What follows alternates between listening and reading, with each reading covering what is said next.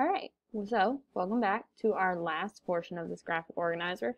So this is about provoking decisions. So in this particular graphic organizer, you're going to take a line of dialogue or an incident and then think about what decision the character makes as a result of what is said or done. So, in your real life, sometimes all it takes is for someone to say something to you and then you've made a decision about what it is you're going to do next. And so characters react the same way as real people do. It's just instead of it being a thought process, it's something that you have to read and then of course infer about. So you have to take it to the next level. So you have to put yourself in the character shoes, which sometimes might make us uncomfortable because it's a little different for us. So in this particular case, I pulled a whole incident, so I ended up having to pull a whole paragraph. So I pulled out where our narrator, of course, as you know, is planning on killing the old man with the vulture eye. And so every night he sneaks into his room and creaks open the door and just stares at him through a little shaft of light from a lantern that he lets up.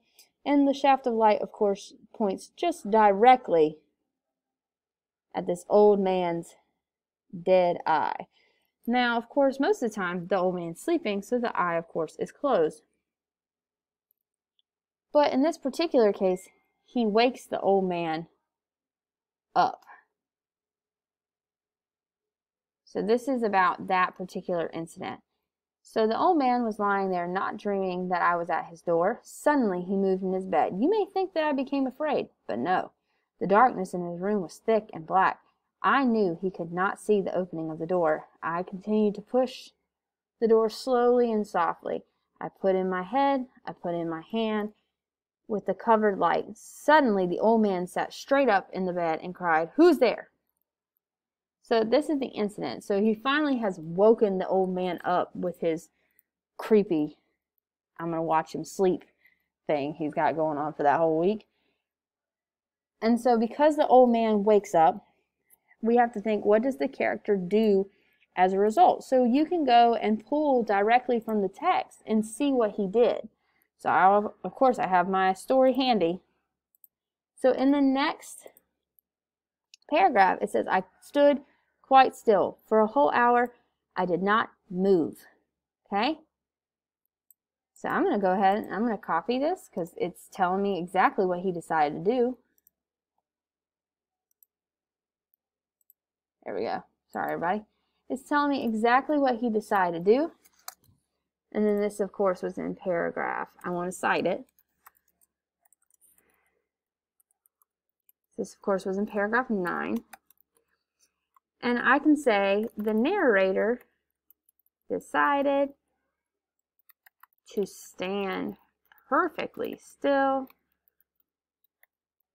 and wait for the right moment. So he just stood there and just waited for as long as he needed to until he felt like he had the right moment. And of course, we know the right moment is the right moment to strike because he then, of course, smothers the old man with his bed sheets. All right.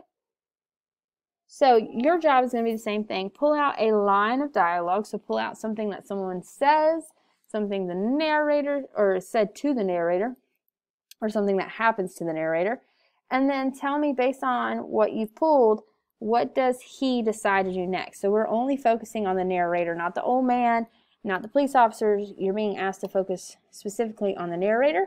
This is because he is the one who tells the story, so we have a better understanding of why he chooses to do the things he does. Okay?